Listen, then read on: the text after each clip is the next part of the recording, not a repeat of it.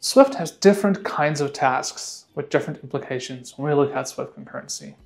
We can have detached tasks to run in the background. We can have unstructured tasks that run somewhere. And honestly, how do we actually know where our functions run in Swift? My name is Donnie Walls, and in this video, we're going to explore exactly these topics. We're going to look at where our code runs when we write code with Swift concurrency. So in this video, I'm going to walk you through where unstructured and detached tasks run and also explain a little bit about what they are. We'll look at how we can reason about where functions run, because we can all do that. We can all look at code and say, this is going to run there, this is going to run there, and you'll learn about why that is and how we have all these compile time safety nets built into Swift that help us make sure that our code does exactly what we want it to do. Let's talk about tasks first. There's two kinds of tasks. One is unstructured and the other is detached. When we make a detached task, as you can see here, it always runs on a global executor. And that's a different way of saying it's going to run away from the main thread, right? And all we do is we call task.detached and we pass some body to a closure that's shown here. And everything that's inside of that closure body is going to be running on the global executor. Right, and I'm not going to go into too much detail on that because I feel like it's not the point of this video right now, but I do have some posts on my website where I talk more about tasks and how they work. But in practice, when it comes to detached tasks, you'll actually hardly ever use them. Right? Even though they allow you to run code away from the main thread, there are other ways to run code in the background that don't involve having to run a new task that does not participate in structured concurrency. It's not usually problematic to be using them, but it's just simply not needed, right? So you probably don't want to use them all the time. You want to see if there's something else in the language that you can use before reaching for a new task, especially when it's going to be a detached task. So in addition to detached tasks, we have unstructured tasks, and those look a little bit as follows. We have a task. We don't have any static method that we call it. We just make a new instance of the task object, and we pass it a closure. And that closure is going to run, well, somewhere. Can we reason about where it runs? We can. Even though detached tasks and unstructured tasks are created in a very similar way, the important part of having an unstructured task is that it, well, doesn't detach. Right? So that means that it's going to inherit certain information from where it was created. And in this case, we're most interested in talking about which actor we created a task from. And we inherit an actor when we create an unstructured task. So if a current context, let's call it that, is associated with the main actor or isolated to the main actor, then we will inherit that. And sometimes it's quite obvious because we're being explicit, as you can see in the code that's on screen right now. Note that we could also do this with a detached task, by the way. We could put @main_actor on a closure that we pass to a detached task and then run that closure on the main actor. I don't know why you would actually do that in a lot of cases. Maybe there's something specific there, but you could if you really wanted to. And another way to make sure that our tasks run on the main actor is shown here, right? And this one is a little bit less obvious already. We have this view right here called myView, and it's annotated with the main actor. So that means that all of the members of this myView are going to be isolated to the main actor, including this function start task that you see on screen. So when we spawn a new task inside of that function, because we're explicitly isolated to the main actor, that task is going to run on the main actor, even though that task itself doesn't have this annotation. Right? So that's pretty clear.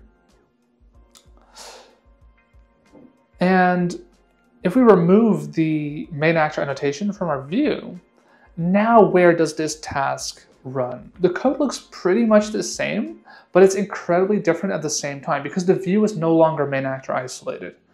And that means that the start task function also isn't main actor isolated. And as a result, the task that we spawn also isn't main actor isolated. No matter where we call this function from, this function itself is not isolated to the main actor. And that's what seems to matter here to Swift concurrency is the current context that we're in isolated to the main actor, and not necessarily is the thing calling this function isolated to the main actor. And that's an enormous difference from what you might be used to in GCD. Because in GCD, if you call a function from the main actor, you know that that function is going to run on the main thread, right? Actors are different. and Swift concurrency is different. So if we want to verify this and actually test whether what I just said is true, we can use the main actor's assert isolated or precondition isolated to perform a runtime check for main actor isolation.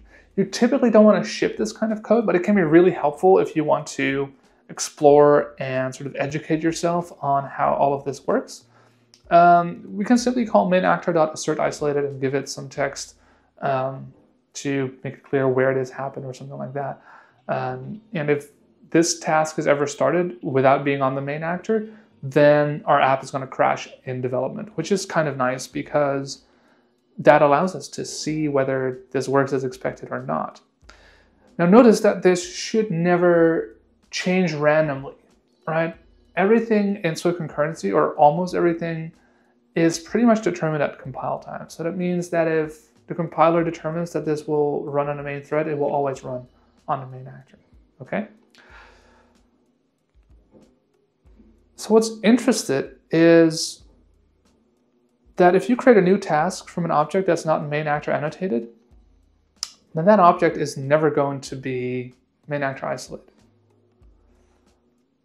If you do want something to run on the main actor, you have to be explicit, right? So anytime you're not explicit and you're not annotating something with main actor, it is going to run in the background. So it's really important that you are very explicit in your intent to run on the main actor. What's nice is that the underlying system is going to make sure that we don't do any extra thread hops and that there's little to no performance cost to having nested main actor annotations. Right? If you're using GCD, then dispatching to the main queue does have a little bit of overhead. In Swift concurrency, this overhead is vastly, vastly reduced. So it's really something you don't have to worry about. That's enough about tasks and where they run. Let's talk a little bit about async functions. Because an async function in Swift needs to be called from an async context, and it's called with await. Right? So if you're on the main thread or on the main actor and you're awaiting an async function, it might sound like you're blocking the current actor or the main thread, but you won't. And that's very, very important to realize, because that's a fundamental thing about async await, is that awaiting is not a blocking operation. It simply allows a task or an actor to make progress on something else while the async function that you called is doing whatever it needs to do. So keep that in your head. But how do we determine where the code that we're awaiting runs, right? I'm telling you now that it's not blocking your main actor, but how do you know? How can you look at a function and say, this is not going to block the main actor? Well, examine this example right here. We have this view struct, it's not main actor annotated, and we have this perform work async function. Now, can we determine where that function runs? If we dissect this function, we know that it's marked with async, and you might assume that it runs on the thread that we called it from, because that's how things work in GCD, but I more or less just told you already that it doesn't work like that. Because this async function runs elsewhere. And let's look at more examples before I get into the rules for that. So if you were to call that function like this, if you're still in your GCD mindset, you might think, oh, that's going to run on the main actor because I'm spawning a task on the main actor and I'm calling perform work on the main actor. And interestingly, that is not the case at all. An async function that's not isolated to the main actor will always run on the global executor. Just like how we spawned a task when we're not explicitly tied to the main actor, we can call a function or make a function async that is not specifically tied to the main actor, and it will run in the background too. So notice how simply marking a function as async makes it run in the background. And that's why I mentioned earlier that we don't need detached tasks a lot. A detached task is simply not needed if you can have a non-isolated async function in a context that makes sense. Things can get a little bit tricky because I just changed the code and there's not a lot of difference here except that my view now has a main actor annotation. And that means that this async perform function is now isolated to the main actor, which means that it's going to run its body on the main actor. If this function awaits something, then we have to look at the function that's being awaited inside of perform work to determine whether the thing we're waiting for will block the main actor. Right? So every function in Swift concurrency decides whether it runs on the main actor or not, or rather, If it's not isolated to the main actor, an async function is always going to run on the global executor. So we're really always answering the question, is this specific function I'm looking at, the specific function I'm calling, isolated to an actor, yes or no? Rather than who's calling this function and where might they be calling it from, which is how we reason in GCD. And that's a very complicated way of reasoning because we can never know who's calling our functions and where they're calling them from. So being able to encode this information into our functions by either isolating them or not isolating them is very, very powerful. Because now we can just look for an annotation on the function first. Is the function main actor annotated? If yes, we know it's going to run on the main actor. Then we can look at the enclosing type. Is that type main actor isolated? If yes, we know the function is going to run on the main actor. And we can keep looking around for these kind of things where we want to see if there's anything that's going to isolate us to the main actor, yes or no. And if there's nothing isolating us to the main actor, then we know that we're going to run in the background. Do note, though, that this can be a little bit tricky to look for because you might have a protocol that you're conforming to. That protocol could actually add a main actor annotation. An example of this is SwiftUI's body variable. But overall, it is possible to determine at compile time, by a developer even, whether a function is going to run in the global executor or not. And that is really powerful and a huge difference from how things work in GCD. So let's summarize. The rules for where your code runs in Swift Concurrency are pretty specific. If you're not isolated to the main actor or any actor, then you're going to run on the global executor.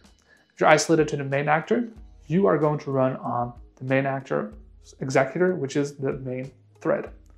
Very clear and pretty consistent. There are some exceptions which are actually bugs, right? And Apple's working on fixing these kinds of things, but the rules are simple. Although the isolation might not be applied super obviously. For example, if it's applied to an enclosing object, then things can get a little bit hairy, but still it is possible to figure this out and know where your function is going to run. So much better than GCD. With that, I do want to ask you, how are you enjoying Swift Concurrency so far? And did you already know these rules? Thanks for watching this video. See you in the next one.